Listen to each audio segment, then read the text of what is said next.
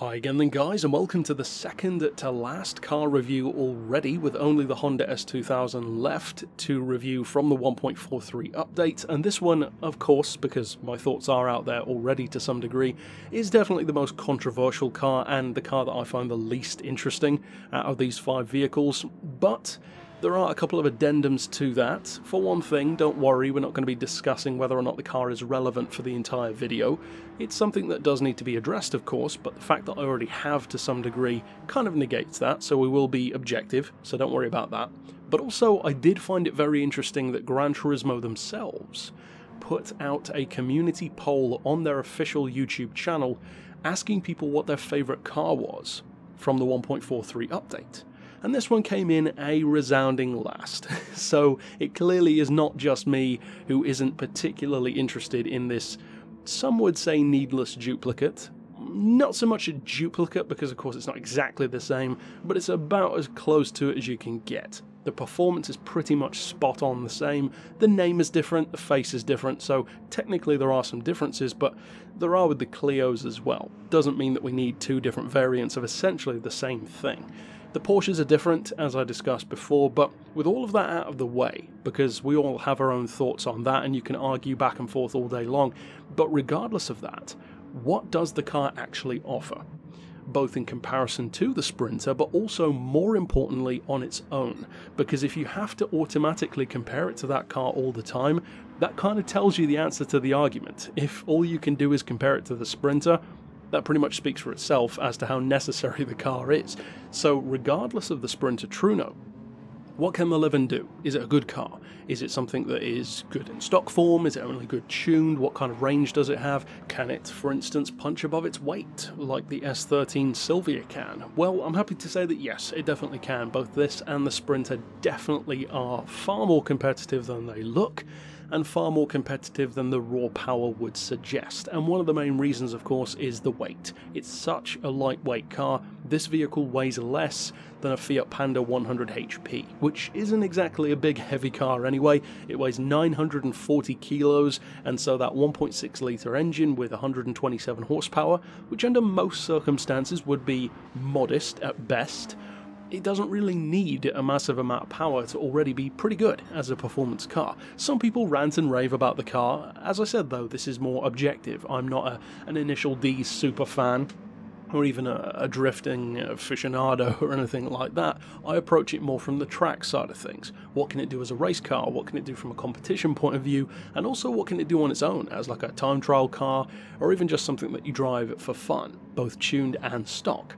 From that point of view, it's a car which I would definitely recommend tuning, because although you could say that about all cars to some degree, you can pretty much always make them better, even just a little bit, there are definitely some which really come into the element when you tune them up. And not just for power, for weight as well. If, for instance, the car is already light, as this one is, why not make it even lighter, take it even further? You definitely can do that, and the fact that it's only an N100 means that you do have a ton of range to work with. Most cars can't necessarily go down to N100. If they're JDM icons, they tend to go to, what, N200? Maybe some are close to N100, but not quite. This one already starts in that prime territory. Now, I can't recall exactly what category I was running this one in the video in, but I think it might have been N100 still, maybe just tuned up to like 145 horsepower or so instead with the weight dropped. But even then, just like the Silvia that we discussed earlier on the channel, it's a fantastic car through corners, and regardless of if you're discussing the handling or from a drifting point of view as a track car or a street car, under pretty much all of those circumstances you can consistently say that the handling is, I would argue, the single strongest aspect of the car. It's very well balanced, the driver feedback is really good, and in a funny kind of way it actually shares a lot in common with the S13 in terms of how it does handle. It's very easy to drive, super beginner friendly. Of course it has the same kind of sleeper appeal. As I mentioned in that video though, this one is kind of better known than the S13, even to the average petrol head who maybe isn't into JDM. Chances are they'll recognise this one from the pop culture side of things, whereas the S13, not so much.